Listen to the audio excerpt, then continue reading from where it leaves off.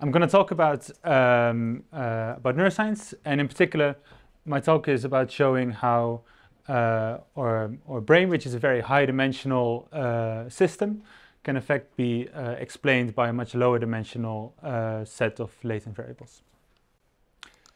So first, I will explain how we can image the activity of entire brains in zebrafish. And then secondly, I'll explain how we use generative modeling to model the system and infer low-dimensional representation. And thirdly, we will look at some results that we found explaining how the brain is organized. So to image an entire brain, what we need is a small, very small animal model where it's actually feasible to image all of the brain or most of the brain at the resolution of single cells. And so what we use are zebrafish. So this is an adult zebrafish who have stripes horizontally rather than vertically, but what can you do? We're in fact interested in zebrafish larvae who are only a couple of days old. And we're interested in them because the skin is translucent.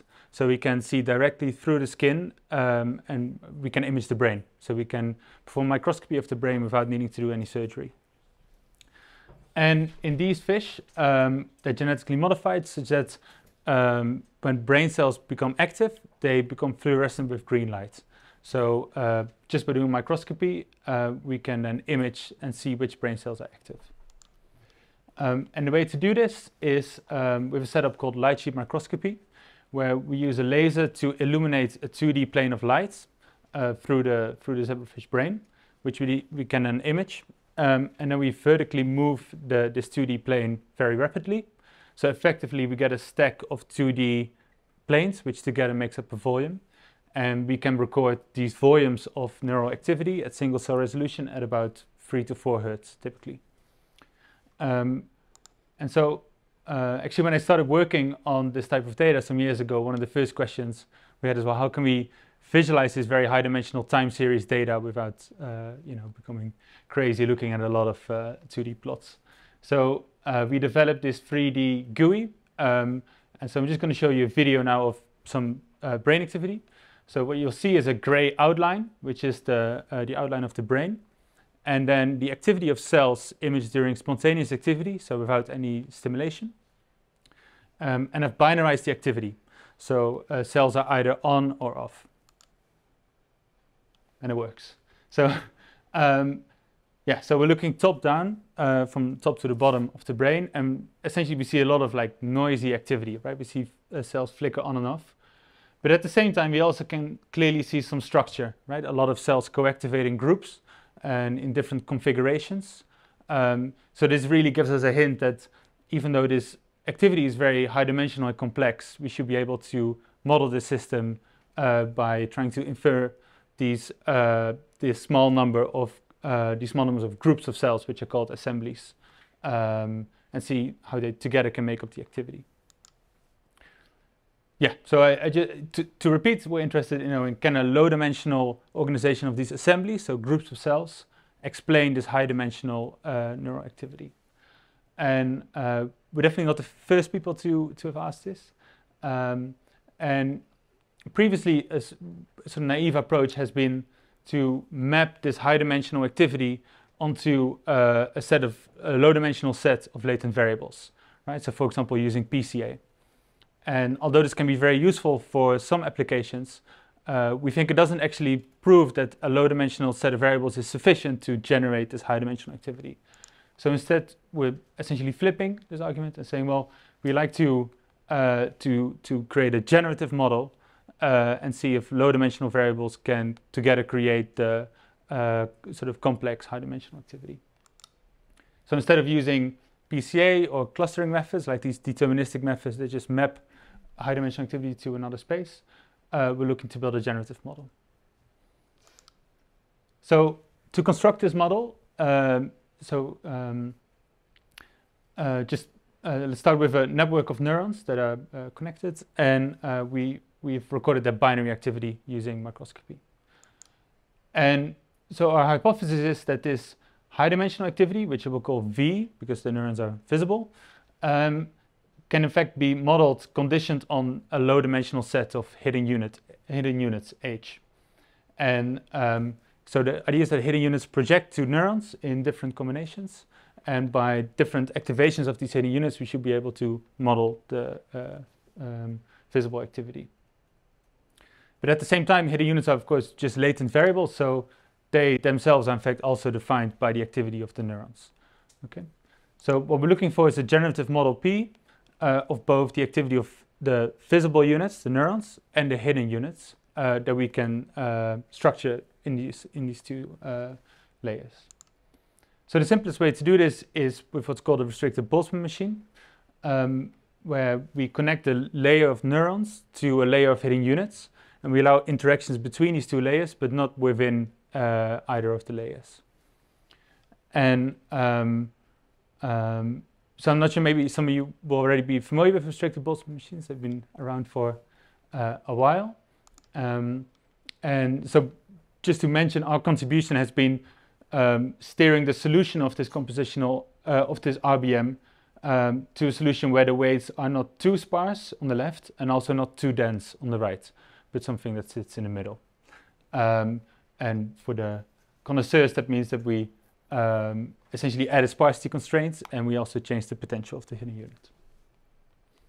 But back to the just the RBM in its original formulation. So to derive the model P for this architecture, we use a maximum entropy approach. So we're interested in maximizing the entropy of this model, because that will give us the model with the most amount of information, or least amount of assumptions. But at the same time, there's also some constraints that we like this model to adhere to. And so in particular, we would like we're constraining the mean activity of neurons so that the model can generate activity that has the same mean activity as what we recorded. And we're also constraining the mean activity of hidden units and the interaction between the visible and hidden layer. And so we're maximizing the entropy and at the same time minimizing these constraints. And so when we derive the solution for P for this entropy model, what we get is the Boltzmann distribution, which defines an energy based on these constraints to every possible state, and then tells us which states are more likely and which ones are less likely. And so this gives us the shape of the solution, the shape of the equation. And to find the optimal parameters, we need to do optimization. So we just maximize the log likelihood of the data. And in fact, when we derive the gradient descent updates from this likelihood, they simplify very much. So if we just look at the parameters responsible for the mean activity of neurons, when we do the gradient descent, we see that the update is just the difference in the mean activity of the recorded data and the mean activity of the model. And of course, the mean activity of the data we know, because we've gone through the trouble of recording these fish.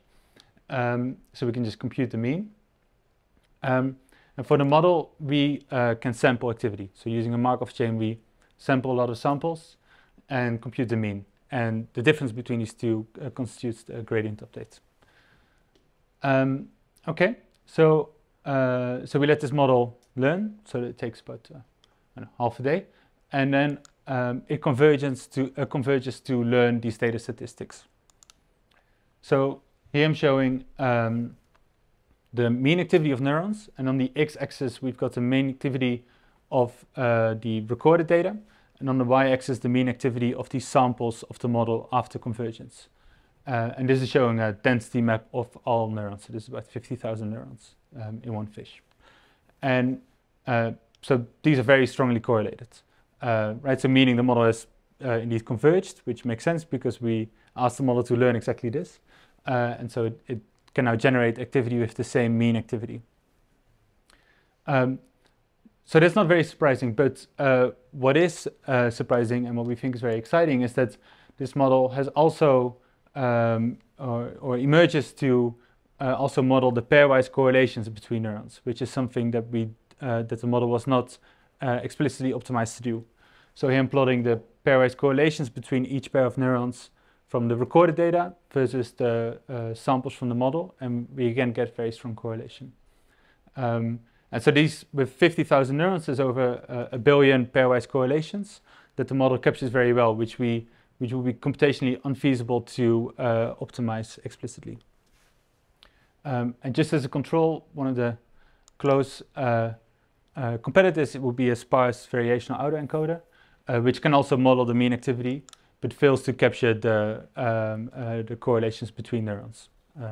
So we think this essentially, to us, shows us that these RBMs give us so they learn a hidden low-dimensional representation of the data, and we know that this is a physiologically meaningful representation because it generates the same data statistics as in our recording.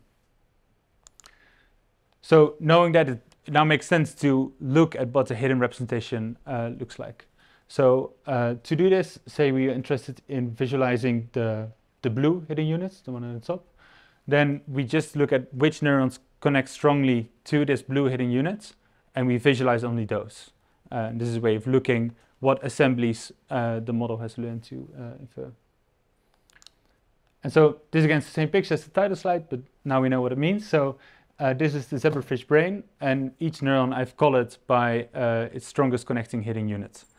And so together, when we optimize the number of assemblies, we find that around 200 assemblies are optimal to model the activity of these 50,000 neurons. And to highlight a few, we see that we get like a great variety of morphologies. So some assemblies connecting to these hidden units are very dense and localized, while others can connect two different parts of the brain, for example. And so let's dive into this a little deeper. So this is one particular assembly. So we're looking at the brain top down and from the left to the right. And here, neurons that connect positively to this hidden unit are shown in red, and neurons that connect negatively to this hidden unit are shown in blue. And this is actually a neural circuit that we know very well in zebrafish, and it's called the hindbrain oscillator.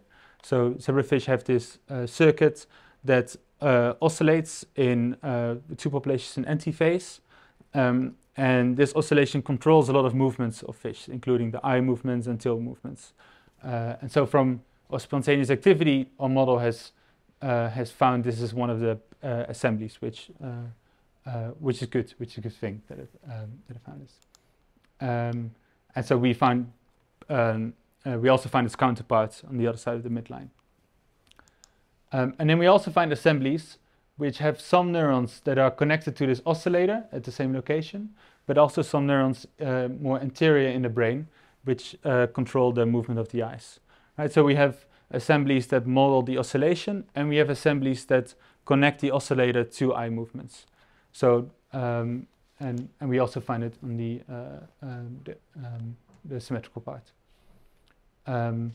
So this circuit was known, but the previous way of finding these circuits was to perform an experiment where you get the same eye movements on every trial.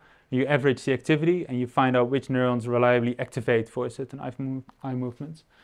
But here we're able to find these just from spontaneous activity and decomposing this activity into the populations that make up the activity.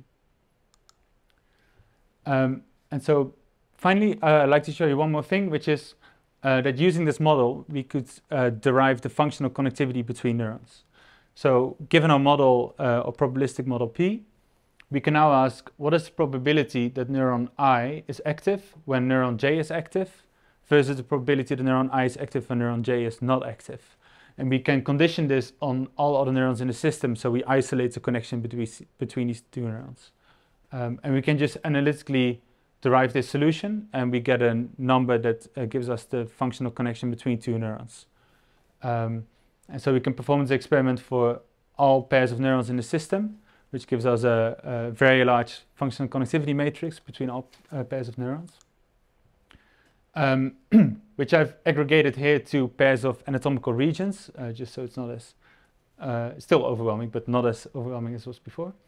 And so one cool thing is that we can now compare this to previous data from our collaborators, who performed a structural connectivity experiment where they traced the synapses of neurons to find out which neurons are connected to which in zebrafish, and which also leads to a connectivity matrix of the same anatomical regions, but just based on their structural connectivity. And so clearly, we can already see some similarity. So we find that the structural and functional connectivity are correlated, but also there's some interesting differences that we would like to further investigate. And finally, if we can repeat this experiment across different individual fish and compute the functional connectivity matrix for each individual. And I've plotted here the correlation between the functional connectivity matrices of different individuals. And we find that in general they're very strongly correlated. So even though we have different fish and we record different spontaneous activity, if we use this method to decompose the spontaneous activity into these assemblies, and we then compute the functional connectivity based on just the model, we see that this connectivity matrix is very much conserved across individuals. So with that, I'll conclude. So I've shown you that we've created this model, compositional RBMs, that creates generative models of assembly structured systems, so systems that can be represented by some low-dimensional representation. And our implementation, this compositional approach, where we get a sort of sparse set of weights, scales really well to large systems, if you're interested in using this. And then we use this to show that high-dimensional neural activity across the entire brain can, in fact, be decomposed in co-activations of these assemblies. Yeah, so I'd like to thank you for your attention and thank my collaborators, and in particular Jérôme Tubiana, who is co-first author on a paper that's just come out. Thank you.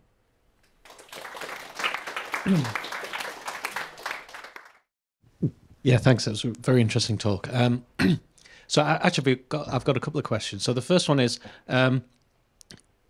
obviously you saw there were very strong temporal dynamics in the data. Were you exploiting that at all, or are you essentially just ignoring the temporal dynamics? We're essentially ignoring them because it's just a statistical model, so there's no temporal components.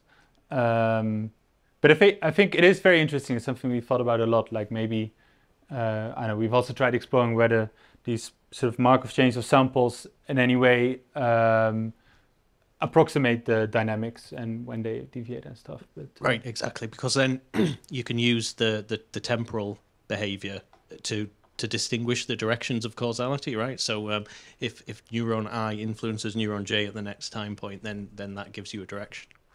Sorry, the other question I had was, have you looked at all at stacking your RBMs to make some kind of deep Boltzmann machine? Because that might reveal the architecture at sort of different levels of granularity. We haven't. I did write it up into a research proposal once, but I didn't get the grant. But yeah, so originally RBMs, so they were repopularized in the 2000s by this idea, right? They're called deep belief networks, to stack RBMs. And we think it'd be really interesting because, for example, so when we optimize the number of assemblies to the statistics, we find, for example, 200 assemblies is optimal. But we can also fit the model with 20 assemblies or 5, and we still get a solution that just isn't as good. But if we look at the morphology of the assemblies, they scale really well. So it essentially just starts to merge different assemblies together. And so I think it'd be really interesting because you would really find a hierarchy of different brain regions. Yeah. Okay, do we have any further questions? If not, I have a quick question. This is probably a really silly thing to ask, but I noticed in the video you showed at the start, there seems to be a lot of kind of like spatial correlations. So neurons that are close together were activating in groups. Is that something that's taken into account in the model, or could you add that to the RBM somehow? Yeah, that's a great question too. I think, so you're totally right. But RBM also doesn't take into account spatial information. But all the assemblies that we find are very spatially localized.